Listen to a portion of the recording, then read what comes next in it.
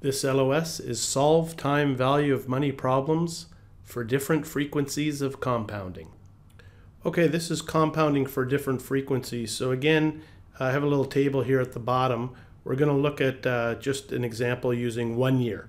So n is going to equal 1 in this example. So starting at the top, we have the algebraic formula that should be familiar to us now. It's similar to what we saw in the last LOS. The future value equals the present value times 1 plus the interest rate divided by m. M is the number of compounding periods per year, to the power of mn. And so n was the number of years. So in the bottom, our example here at the bottom, we're just doing n equals 1 again. So I'm not going to run through all the examples, 8% for the annual, semi-annual, quarter, monthly, daily. Let's just pick on this one here, the quarterly. So, and here we're going to look at the value of just $1. We're doing $1. So it's the future value equals the present value times 1 plus 8% divided by 4, because it's quarterly, to the power of 4 times 1. So we can see that we're going to get $1.08, and so the effective rate on quarterly is 8.2432. So again, if we want to do on the calculator using the algebra, let's just do it again. 0.08% divided by 4 quarterly plus 1, y to the x, just 4 because we're doing just 1 year, 4 times 1, minus 1 times 100, and you can see our effective annual yield 8.24432, okay, which is there. Also, you can still use your interest rate conversion. So remember, second interest rate conversion, nominal interest rate is 8, hit enter, arrow up. It's 4 quarterly, hit enter, arrow up, hit compute, 8.24322. So it's exactly the same. So there, this slide is nothing really new. It's very similar to what we did in the last LOS. We have the algebra that we can do. We can use the interest rate conversion, or down here, which is just showing you all the steps in terms of, here's the interest rate nominal divided by the m, mn, which is the, again, n was 1, and then the future value of the $1. Okay? The very last thing here, though, we have the continuous compounding. This is going to be new, and we're going to see this quite a bit in the next few slides. So the continuous compounding, I'm going to show you how to do the keystrokes on continuous. I wrote the keystrokes here for you. So it's going to be 0.08, 8%, and then we're going to hit the second key, e to the x, minus 1, okay, times 100, and you're going to see that the continuous compounding, 8.328711, so it's just a little bit more than the daily. So the continuous and the daily are often very similar, but they're not exact. Okay, here we're just going to look at a little example. Suppose your bank offers you a CD, certificate of deposit, with a 2-year maturity, a stated annual interest rate of 8%, compounded quarterly, and a feature allowing reinvestment of the interest, so it's compounding at the same interest rate. You decide to invest $10,000. What will the CD be worth at maturity? Okay, so you can see it's a 2-year maturity, and it's compounding quarterly, so that our number of periods is going to be 8, correct? That's our n, 2 years, and our m is 4 quarterly. So n times n is going to be 8, okay? Now our interest rate is going to be 8%, but it's compounding quarterly, so the interest rate per period is going to be the 2%. So again, you can do it using the algebra. 10,000 times 1 plus 0.08 divided by 4 to the power of 8. So that equals 10,000 times 1.02 to the power of 8. We're going to get 11,716 and 59 cents. So again, let's just do that quickly on the calculator again. It's going to be 0.08 divided by 4 quarterly plus 1. Now you got to be careful here. It's y to the x 8 because it's quarterly for 2 years. And then we're going to multiply that by our original $10,000. Well, I went too far. And 11,716.59381. Fantastic. Now the holding period yield, you can see effective yield, holding period yield is going to be 17.16594%. Okay, and the way we do that is we just run that same formula that we saw the last LOS. It's going to be 0.08 divided by 4 plus 1 y to the x 8 minus 1 times by 100, and that's going to be 17.16594. Okay, and you can just prove that to yourself because the holding period, it's the ending minus the beginning divided by the beginning times 100, 17.16594%. So I just want to show you, if you really hate algebra and the old school, you forgot your calculator, you just have your phone, then you know, listen, this is not too much. It's only 8. It's only 8 periods. You started with 10,000. You know that the interest rate is 8% quarterly, so it's 2% per period, and it's for 8 periods. You could do 10,000 times 1.02 once, twice, 3, 4, 5, 6, 7, 8. And if you do that, you're going to get the exact same number. That's the way that I sometimes teach it to the non-algebra, non-calculator caring people. And it's really easy. It's just 10,000 times 1.02, 8 times, and you're going to get the same answer.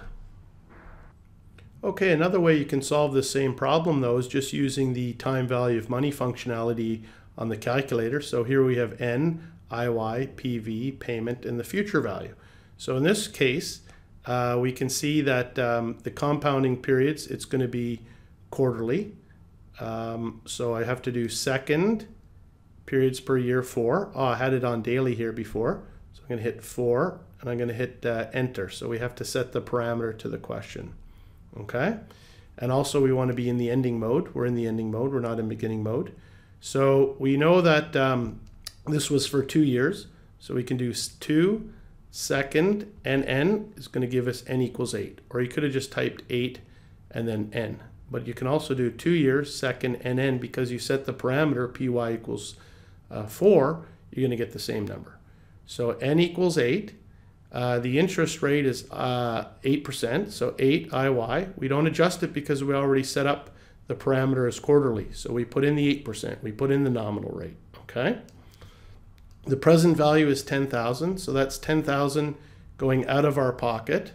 10,000 negative PV. One has to be negative, one has to be positive. Okay.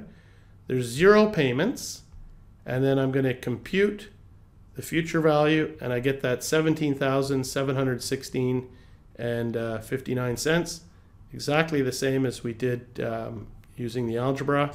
And again, the holding period yield, ending minus beginning divided by beginning times 100. It's our 17.16%. A quick little practice question for you. The value in 6 years of 75,000 invested today at a stated annual interest of 7% compounded quarterly is closest to A, 112,555, B, 113,300, or C, 113,733. Okay, the answer is C, 113,733. On the left-hand side, I just reminded you the algebra, but I'm not going to work my way through it. It's a lot easier to do it on the calculator, okay? So again, using the time value of money. So I'm just going to see this is done quarterly. So second, PY, second, PY, yeah, it's still set at quarterly, so that's fine, no problems. So the N, we have to see it's 6 years compounded quarterly. So again, you can hit 6, the years, and then just do second and N, you're going to get the 24. That's an easier and safer way to do it, I believe. Okay. The present value is going to be 75,000 out of your pocket. So 75,000, I'm going to do the plus minus key because it's money out of our pocket. That's our present value. The interest rate is 7%. So it's 7 IY. Again, we don't adjust it because we've already set up the parameter PY equals 4. We put in that 7%. That's the way that I prefer to solve the problems. Again, there's no payment, and we're going to simply compute the future value, 113,733.20. 113,733.21 rounding. The answer is C. Okay, another quick practice problem. The manager of a Canadian pension fund knows that the fund must make a lump sum payment of $5 million 10 years from now. So that's in the future. $5 million must be made. Okay. She wants to invest the amount today in a GIC so that it'll grow to the required amount. That's going to be the future value, $5 million 10 years from now. The current interest rate on the GIC is 6% a year, compounded monthly. How much should she invest today in the GIC? So we want to know how much today. That's a present value question. Okay, here's the solution. On the left-hand side, I've got the algebra. I don't want to spend a lot of time going through it because it's really easy to do on the calculator. But nevertheless, there's the algebra. A little bit of a difference here. It's a present value question. So the present value equals the future value times 1 plus the interest rate divided by the frequency of compounding. But because it's the present value, we're y to the x, we're putting it to the negative mm. You see there? There's a negative there. So again, here's the algebra on the left-hand side. The present value equals 5 million times 1 plus the 6% compounded monthly, but it's to the power of negative 120, okay? So I even gave you the keystrokes down here for the people that love the algebra. 0.06 divided by 12 equals plus 1, y to the x, 120. Hit the plus minus key because it's negative, equals times the 5 million. You'll get the 2.748 million, okay? But to do it on the calculator, it's a lot easier. So we're compounding monthly, so we're going to do second PY. Remember, we had it on quarterly from the last question. So we're going to hit 12, and we're going to hit enter. So now we're set up for our monthly, okay? So then it's for 10 years, so we can do 10 second NN, so it's N equals 120, which is 10 years times monthly, 120. Interest rate is 6%, 6 IY. As I said, no adjustments there because we've already changed our parameter. There's no payments, okay? The future value that we want this 5 million, and I'm going to keep it positive in the future. So in this case, we're just going to compute the present value, and it's 2.748163.67. So $2,748,163.67. Okay? So whether you like the algebra, that's fine, but I think it's a lot easier to use the time value of money functionality on the calculator. Okay, I put this question in. You have to think a little bit and perhaps do more than one calculation in the 90 seconds. So a money manager has $1 million to invest for 1 year. She's identified 3 alternative 1-year certificates. Which CD has the highest effective annual rate? So you can see CD1 is compounding monthly, and the annual interest rate nominal is 7.82. CD2 is quarterly, and the nominal interest rate is 8%. And the last one is compounding continuously, and the interest rate is 7.95%. So which one has the highest effective annual rate? 1, 2, or 3? Okay, you can see here on the left-hand side I've got the algebra, and including the keystrokes to run it continuously. And the correct answer is going to be it's the continuously. So the correct answer is CD3.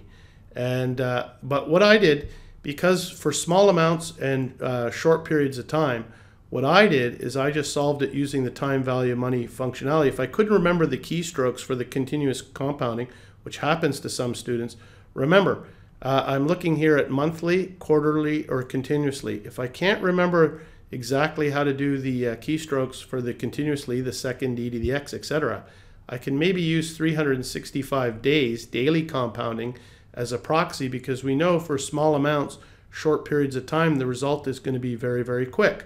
So again, this is going back to using our interest rate conversion functionality. So I'm going to do second interest rate conversion. The first one is going to nominal interest rate 7.82, so 7.82. I'm going to hit enter. I'm going to arrow up, and it's compounding monthly, so that's 12. I'm going to hit enter, arrow up, and I'm going to hit compute, and I'm going to have 8.01646. So that's right, I've got that there, 8.10646. And now, again, I'll show you this is really easy than doing the algebra. I can just arrow back down to my nominal interest rate. I'm going to hit 8 for my second one, CD2, hit enter, arrow up, that's quarterly, 4, enter, arrow up, hit compute again, 8.24. Aha, 8.24322, so now that's higher. Now I know, as I said, if I do daily, I know that continuously would be a little bit higher actually. So let me just do, I'm going to arrow down, and I'm going to do the nominal interest rate is 7.95. I'm going to hit enter. Sorry, my keystrokes there. 7.95, enter, and I'm going to arrow up, and that's continuously. As I said, as a proxy, I'm just going to use 365, hit enter, arrow up, and I'm going to hit compute, 8.27362. Aha, 8.27362. CD3 on daily is giving me the highest rate. So I know continuously is going to be a little bit higher, so it has to be CD3. But if you want to remember the exact keystrokes, it would be 0.0795. I'm going to do second e to the x, right? Minus 1 equals, and then times 100. And so for the continuous compounding, you can see 8.27456. So just a little bit higher than the 8.27362. So that's a little trick. For small amounts, short periods of time, if you're panicked on the continuous compounding, not getting it, then sometimes you can use a proxy, use the daily, you're going to be close enough. Okay, here's a little bit more practice on the continuous compounding. So we've got the algebraic formula at the top. But let's look at the example, and here I give you the exact keystrokes. Suppose you have 10,000 investment, will earn 8% compounded continuously for 2 years. What's the future value on that? Okay, so here I've got the keystrokes, starting with the first bullet. It's going to be 0.08 times 8% times the 2 years. I'm going to hit my equal sign. Then I'm going to do my second e to the x, okay, times 10,000 equals 11,735.10871. Okay, so as I said here, a quick way to check, just a reality check, is that if I just ran it using 365 again, so second periods per year, 365 daily, enter. So I know that n is going to be 2 years times, it's going to be 2 second nn, so it's going to be 730 because it's for 2 years. Interest rate is 8%, 8 IY, okay. Present value is 10,000, going to make it negative out of my pocket, PV. No payment, and I'm going to compute the future value, 11,734.02. You can see I'm just within 26 cents actually. So again, for small amounts, short periods of time, using 365 daily compounding gives us an answer that's quite close to our continuous compounding, because sometimes students have a hard time remembering the keystrokes. 0.08 times 2 equals second e to the x, and then multiplied by that present value amount, 10,000, and that's how you do it. So here's a good little practice problem that would be typical of something that you might see on the CFA. So an investor deposits £2,000 into an account that pays continuously with an interest rate of 6%, okay? The value of the account at the end of 4 years is closest to A, £2,525, £2,542, or C, £2,854. Okay, the correct answer is B. So let's just do it on the calculator using the proper keystrokes first. So again, it's 6% for 4 years and continuously compounding. So 0.06 times by that 4 years. Don't forget to hit the equal sign. Then second e to the x, and then we just multiply by that 2,000 pounds that we're going to invest. Hit equals 2542.498. So it works. And again, as I said, if you want to just check if you couldn't remember that, and this was a question on the exam, I think that you could still get it right if you did the second and kept it in the daily. So we know that it was 2,000 out of our pocket is our present value. Okay, interest rate 6% IOI. It's for 4 years, so 4, second, and N. Okay, 0 payment, and compute the future value 2542.448. So it gives us an answer that's very similar. So again, I said works for smaller amounts, but be careful, because we're going to see here in the next and final practice question that you need to be a little bit careful, and you have to understand how to compute the continuously compounding, because, well, you'll see why.